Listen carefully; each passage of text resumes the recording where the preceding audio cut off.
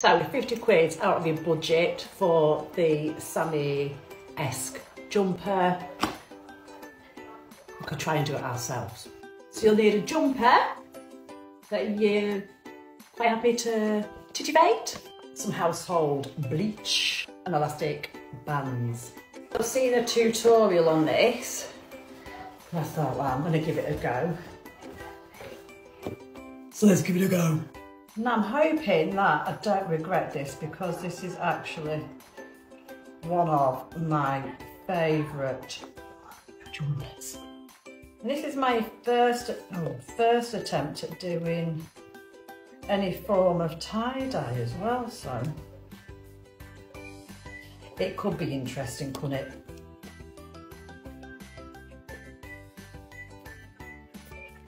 So I've got my bundle of knots and stuff ready. Let's go put it in some bleach. I feel really nervous. Right, wish me luck. So I'm just going to hold it in. I should have gloves on really, shouldn't I? But hey ho, I don't.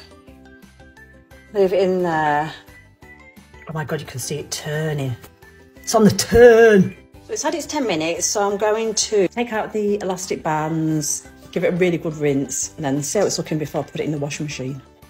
This is how it's looking after I've just rinsed it through. And I'm excited by it. Right, I'm going to launch it in the washing machine and then I'll be back when it's dry. So the jumper is done and it looks great. I absolutely love how that has turned out. Even Joe was like, it looks like you bought that from a shop, it doesn't look like you've bleach dyed it.